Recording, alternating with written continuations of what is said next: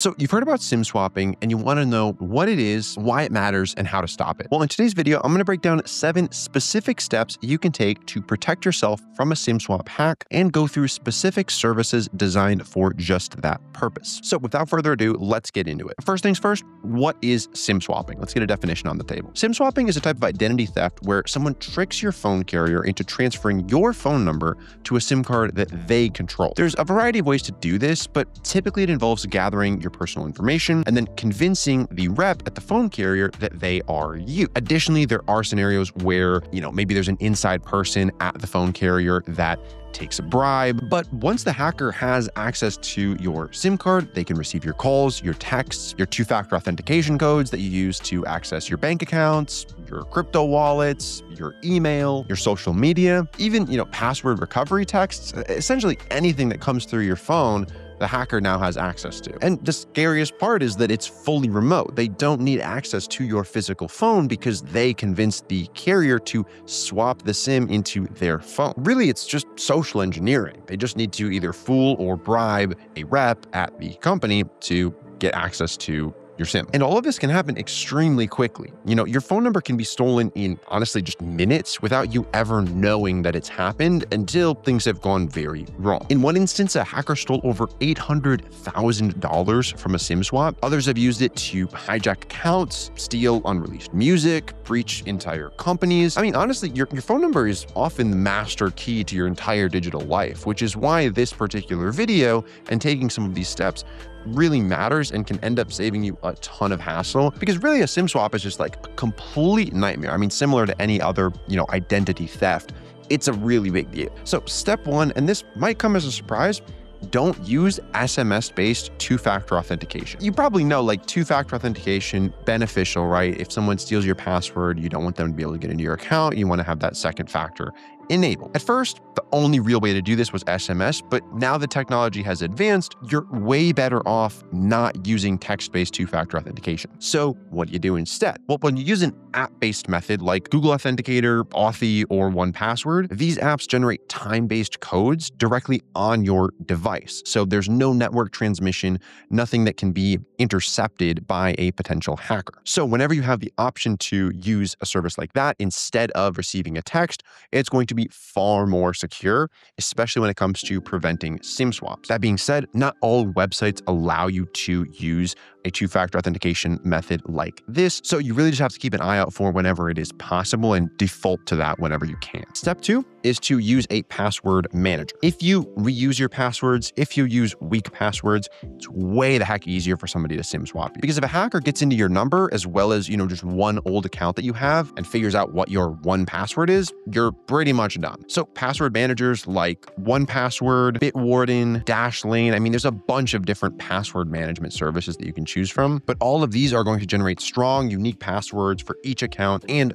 autofill only on legitimate sites, which is going to reduce any phishing risk, right? You don't want your password being inserted into a fake version of a website that's just designed to get your password so that they can hack you. A lot of these password management tools also offer encrypted two-factor authentication code storage, which just gives you a one-stop security hub for everything. That being said, though, the more of your eggs that you do put in one basket, the more potentially you are exposed to risk factors, so just be mindful of where everything lives. Step 3 is to switch to a more secure phone carrier like Ifani. So if you are serious about avoiding SIM swaps and this is a real concern for you, Ifani is a really interesting solution. Essentially, they offer an 11-layer authentication process before any account changes. So it's extremely cumbersome for somebody to try to impersonate you like they would with a traditional SIM swap. On top of that, Ifani also provides you with a $5 million insurance policy in the instance that you do actually get SIM swapped. So you're way more protected and there's insurance in case it actually does happen. They also require any verification to happen live with a real human employee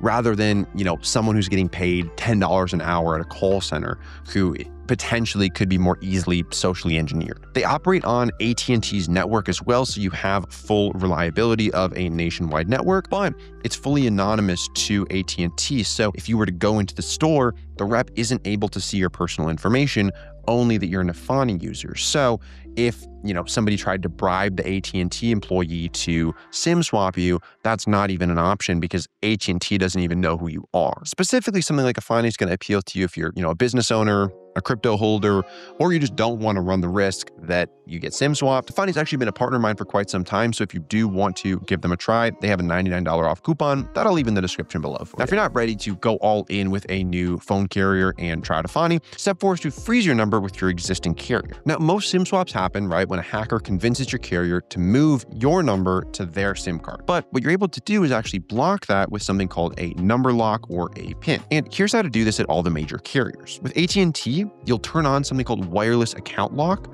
in your My AT&T app, which stops number transfers entirely. If you're on Verizon, you're going to set a number transfer PIN, and essentially no port out is going to be allowed without that specific PIN. Just important to make sure you're not reusing this across somewhere else that a potential SIM swapper could get access to. If you're on T-Mobile, you're going to enable what's called account takeover protection in your security settings, and that will function very similarly to the other two. So this is going to make it way harder for a hacker or any kind of insider to transfer your number because you're adding additional friction to the process. Step 5 is to use Alias emails for sensitive accounts. So a lot of people don't even know that these exist, but what hackers can often do is dig into your email history to reset passwords or gather information that they need in order to impersonate you and convince the phone carrier to swap your number onto their SIM. Now, instead of using your main Gmail account everywhere, you can use alias tools like Simple Login, Proton Mail aliases, or Fastmail masked email. And essentially what this is going to do is hide your real email address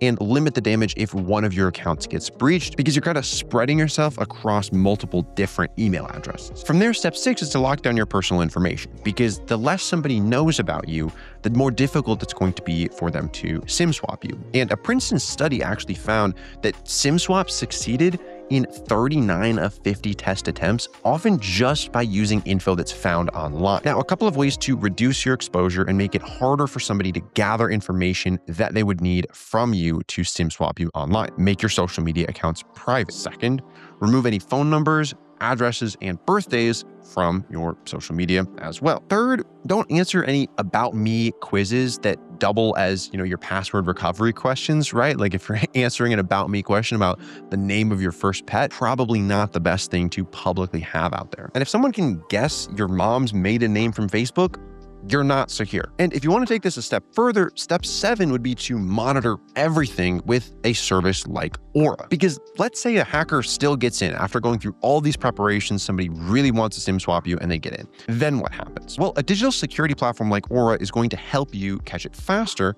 because they're going to monitor SIM swaps, they're going to monitor data breaches, identity theft, watching any new accounts that get opened in your name, sending you real-time alerts whenever your info is exposed. It's basically like a security camera for your digital life, which is especially important for your finances or personal data that are tied to your phone. And they've actually partnered with me to allow you to try their service for free. So if you want to do that, I'll leave a link in the description below so that you can see where your data has potentially been exposed and start to clean things up. One thing I want to mention is, SIM swaps don't just happen to celebrities or CEOs. They happen to everyday people, right? People are getting their identity stolen every single day, and your phone number is often the first domino that kind of falls. So the more of these steps that you are able to take, the better you're going to secure yourself digitally. Get rid of that SMS two-factor authentication code that you're using, set up a proper password manager, lock down your phone, clean up your personal info online. And if you want to take things to that next step, you can try out services like Afani and Aura. Got those links in the description if you do want to support the channel. Let me know if you have any questions in the comments below. Thanks so much for watching, and I'll see you in the next video.